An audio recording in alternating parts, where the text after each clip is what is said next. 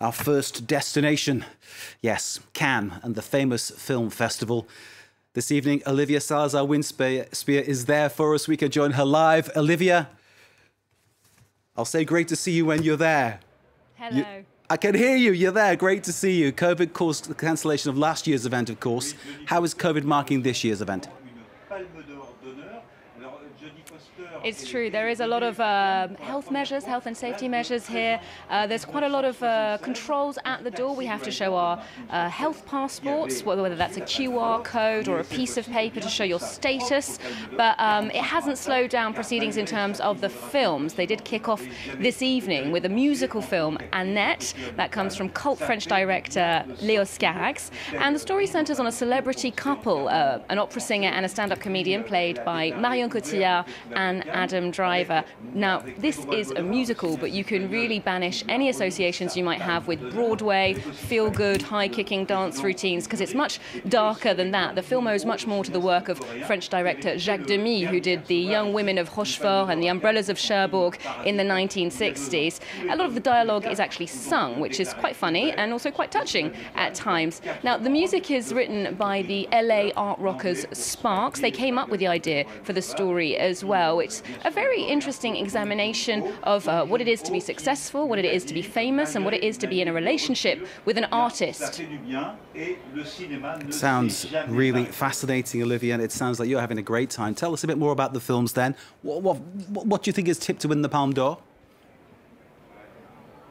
Oh, it's absolutely too early to say, but it's an interesting choice for the opening film, I'd say, because Léo Scarax has an interesting history with this festival. He presented Lovers on the Bridge, or Les Amants du Pont Neuf, in 1991, which was really well received, and then Holy Motors in 2012, after a few patchy years in his career. He's someone who's not interested in the ordinary world or realism, no gritty social realism for Léo Scarax, which makes it a kind of divisive sort of cinema. He's quite uncompromising, and actually leading man Adam Driver said that he was such a fan of French cinema and of Léo Scarax that he would have done anything to work with him. He didn't know that this film had singing in it or it was a musical before he signed up to work with him, and he actually told us that in an interview here on France 24, which will be shown in our special daily show Encore in Cannes, which you can catch every evening at 10:15.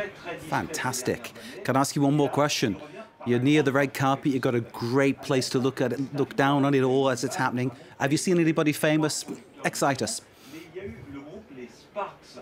Well, of course, this evening the proceedings kicked off with Spike Lee, the president of the jury, dressed in a fantastic pink suit. Clashed with the red carpet, but it did look great. We saw the full jury there. Tahar Rahim, the French actor, Maggie Gyllenhaal as well. And there's Jodie Foster is also here this evening. She's been honoured with an honorary palm for her career. Of course, she first came to this festival when she was 13 years old with the film Taxi Driver. So it's fantastic to see her as well. Excellent. I'm looking forward to finding out where Spike Lee got that pink suit.